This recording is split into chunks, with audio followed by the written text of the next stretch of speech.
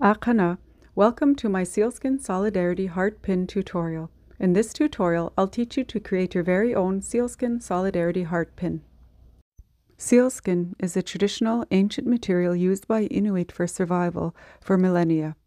Today I continue that tradition in my work, creating this beautiful orange pin to honor our residential school survivors. In your kit, you should have a bead mat, 2 bead needles, a pre-assembled sealskin pin, thread, and a variety of beads.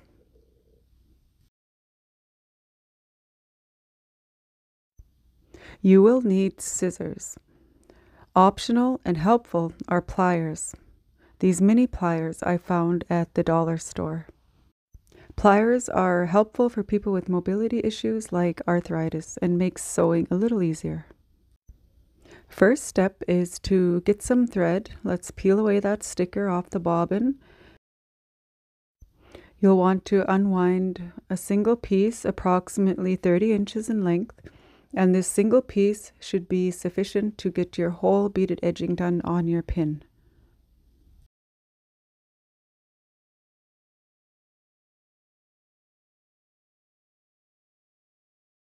Straighten out your thread, find the end, and this is where we're going to thread the needle. And sometimes it takes a couple of tries. Don't get discouraged. Sometimes you'll get it on the first try, and that's great. So get it through the needle, and you want to pull it approximately 2/3 to halfway through. And we're going to tie a knot on one end. To tie a knot, I use this little trick. So take that end of the thread, place it on your forefinger, place your needle over, and you're going to take the long end and just wrap 7 times around your needle. Let's see that again in slow motion. So again, place the end of the thread on your forefinger, place the needle over, and with your opposite hand, you're going to wrap that thread around your needle 7 times. And it takes a bit of practice, but you can do it.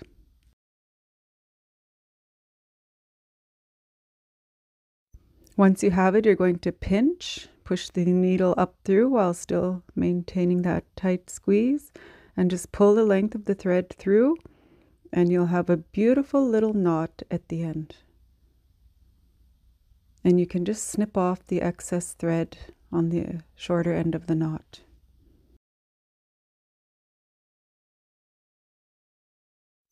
So here we have our pre-assembled pin, and the nature of sealskin, it's not a perfect material because it's natural. Sometimes you will see some marks in the skin, and that's normal. On the back, we have the butterfly clutch pin, and it's pre-assembled, all ready to go.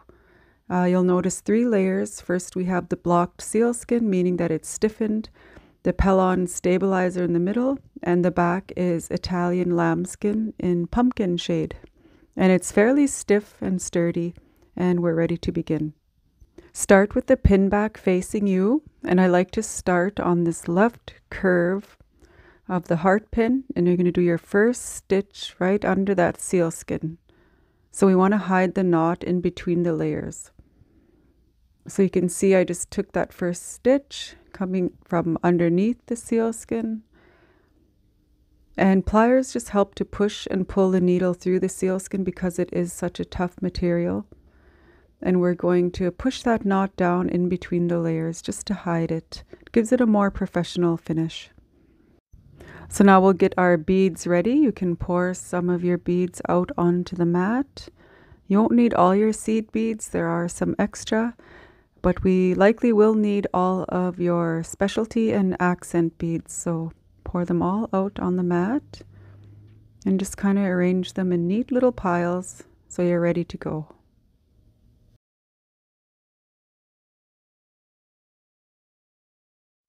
Grab your pin, and the first step is we're going to start with 3 seed beads. This will be the only time that you pick up 3 beads with your needle, is at the very beginning. I like to use my pliers, and we're going to start by pushing the needle from the back out towards the front, and you want to go through all 3 layers. Once you've made that stitch, you're going to bring your needle from the bottom out through to the top of that last bead, and we're always going to do this after every stitch. So you're pulling your thread through, and the thread should be on top. And now we're going to grab a size 8 toho bead and a seed bead. So we're going to create a pattern, and what we're doing is a zipper stitch, and we're creating a pattern within the zipper stitch. So we're going to line up your stitch, try to keep it even, approximately 2 millimeters apart. Go from the back to the front, pull through. Sometimes you got to adjust those beads, they like to get tangled. And again, push your needle bottom to the top on that last seed bead.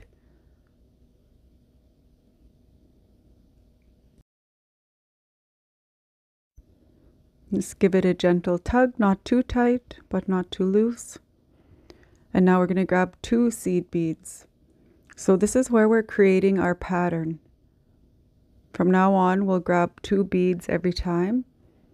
Take your stitch from the back out toward the front, pull through, and always coming up on that last seed bead from the bottom out through to the top.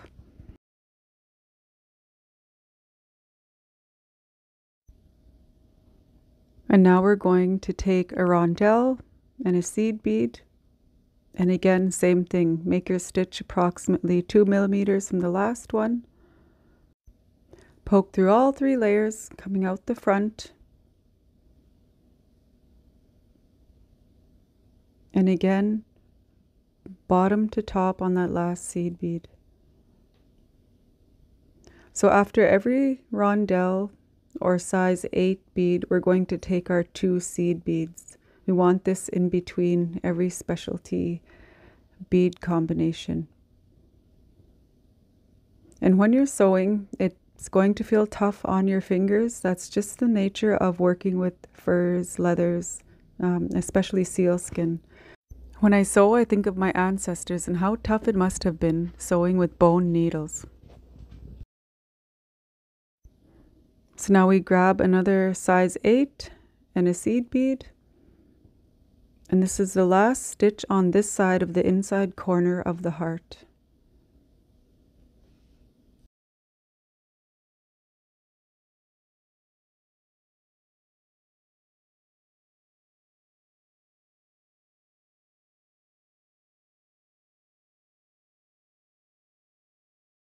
Now that we've made that last stitch, we're only going to take 1 bead for the inside corner of the heart. So we're going to go on the other side of the dip. Make your stitch on the other side of that inside corner or the dip. And you'll see why we only took 1 seed bead, because it tends to get crowded and we want to prevent overcrowding. So you're going to come up through that single bead from the bottom out through to the top. Less crowding creates a nice clean transition. And now we're going to take a size 8 and a seed bead. We're just going to sort of match the pattern that was on the other side of the dip. We want it to kind of mirror each other. And we're going to continue on. Continue the pattern until you reach the bottom point of the heart. And I'll just speed up the video a little bit as I continue my pattern. So don't forget that every second set of beads that you're going to grab will be the orange seed beads between each specialty set. And we're just going to keep going. You're doing great.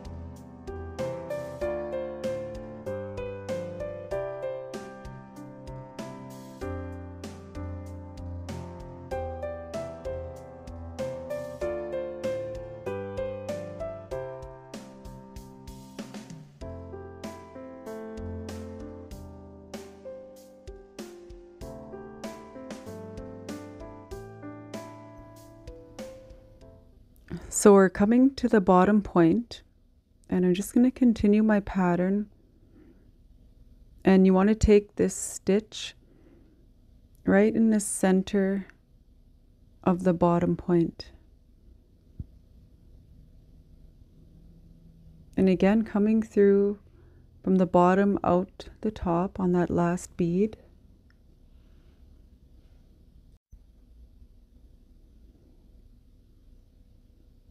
And here I'm going to take my 2 seed beads, and at this point I'm going to stitch in the exact same hole.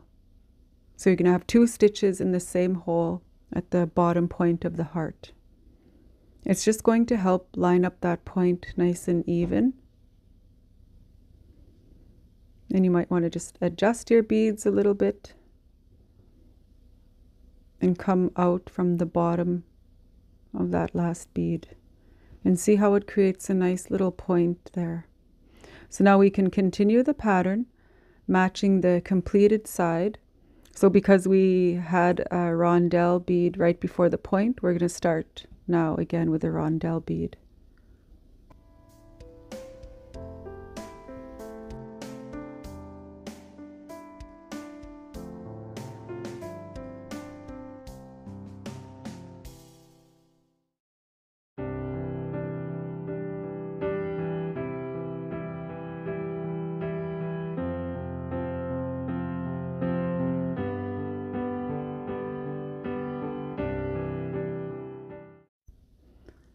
So I'm just going to speed up the video. We're just going to continue the pattern, alternating our beads. Keep going. And you'll always make these little adjustments as you go, just kind of straightening your beads, untangling the thread. And at this point, your needle will probably be really bent out of shape, and that's totally normal. That's one of the hazards of beadwork, but it's totally okay. If you need to, you can switch out your needle. I did provide 2 in the kit.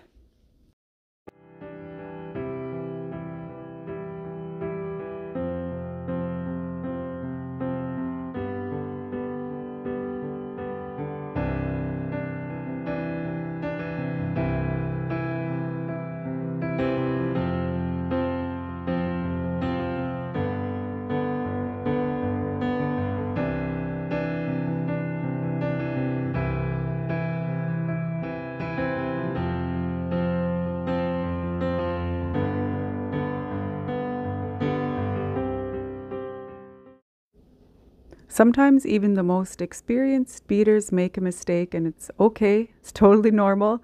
Just take your thread off the needle, undo the last stitch, and remove that extra bead. You'll notice I grabbed 1 extra bead. So take that off, and we're going to re-thread the needle once again and continue on.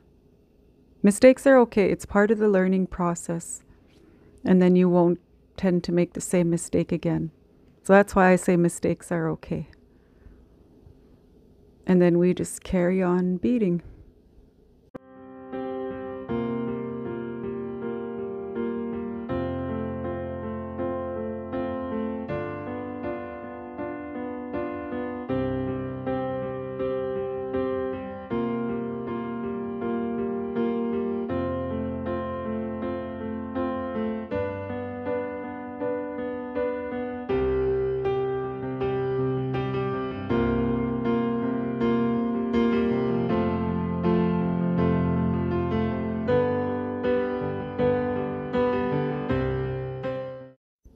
So we're coming near the end. Take your last set of 2 beads, and then once we come to this point, we're only going to pick up 1 last bead, and in this case it's a size 8. So this time we're going to push the needle from the top to the bottom on that very first bead we put in, and you're going to pull your thread. Make sure you're staying at the back. And to finish it off, we're going to make our final stitch. You're going to poke your needle through the leather, coming up in between the layers and through that single bead. I'm just trying to show you there how that looks, and you're just going to pull it right through. And you see how it makes a nice seamless transition. And now we're going to poke through that top bead. This is where we're going to hide the thread. And then one more time down through the seed bead right beside the bead we came through. So top through to the bottom, but not through the layers.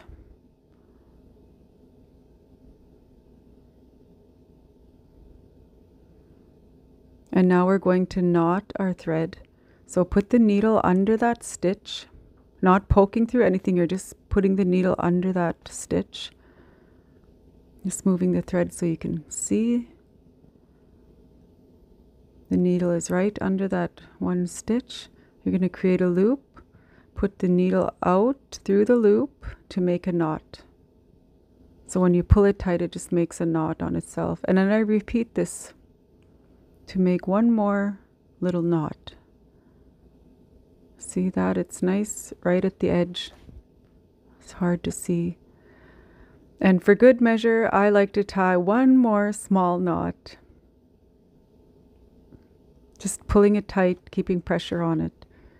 And then to me, that makes it feel nice and secure. Now we're going to push the needle between the layers. And this can be kind of tricky because there is glue holding the layers together, and we do have all these stitches. So you just kind of poke through and adjust until you can find a path for the needle. There we go, we found a path, and you see where it's coming out, just a few stitches down. So push that needle all the way through, and we're going to pull it out that end. And you see we still have a few inches of thread left, and that's good. That's okay. So you can't see where we did the knot. It's nice and seamless. It just provides a more professional finish for your beadwork. And we're going to very carefully snip the thread. Please don't snip any of your stitches. And now we'll adjust the beads to stand nice and straight. And again, this was a zipper stitch. So you have a nice, simple beaded edging made more interesting with the use of different accent beads and a nice pattern. And now we're going to take your needle, and let me just move some beads off the mat there to give me some working space. A little bit more adjusting. Ooh, so pretty. Okay, so now you're going to use your needle to pull out the hair from under the stitches, because sometimes the stitches will hold the hair down, so you just want to kind of fluff it up on the edges. And I just do this on the edges, releasing some of the hair that was caught. You're not really picking at the stitches, you're kind of just pulling the hair between the stitches, and there's your finished heart. And here's another step that I do. It's optional. Find an orange marker. Usually a Sharpie works good, like an alcohol-based ink, so that none of the ink will come off. And you can carefully color in the white thread on the sealskin part only, and it just helps to disguise it. Typically I would use a colored thread. However, because at this time supplies are difficult to find, it has been challenging to find orange thread. So white is okay, and this is just one way around it to kind of disguise your stitches.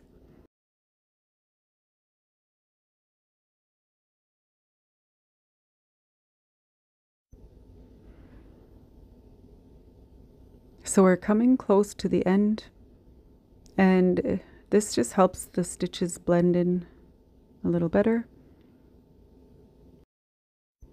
And now I want to show you all the supplies that we use to create your pin. So these are Preciosa seed beads in size 10, opaque orange. Really difficult to find after Orange Shirt Day. These are Preciosa seed beads in size 11, also opaque orange. Some of the specialty beads were Toho size 8 transparent frosted hyacinth. I used Pony sewing needles size 12 for beading, and they're 25 in a pack. Nymo thread size D, which is a very common, easy to find thread. And the other specialty beads were these glass crystal rondelles. And you may have had white, gold, or blue. I hope you enjoyed this tutorial on how to make your very own sealskin solidarity heart pin for yourself or as a gift for someone you love. Please use the hashtag Sealskin Solidarity Heart if you post online. There's my contact info for any questions or comments. Cuiinaini.